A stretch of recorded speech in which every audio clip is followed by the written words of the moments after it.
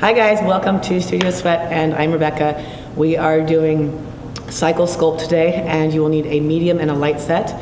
It's pretty cold in here, so we're going to be doing very quick work, not a lot of speed work. Hills, drills will be there, but it will be fast work. So be ready for fast dismounts and getting right back on the bike. Ready to have some fun? Let's go. Load it, up, tap, out we go. Run, 25 seconds, 2, 5, 9, ready to hold. Here, 10, 9, it's about to get really fun. Get it up over your shoulders. 5, do not let that right quad come too high. Everybody look up. If you don't have room for tap down, rock on with your bad self.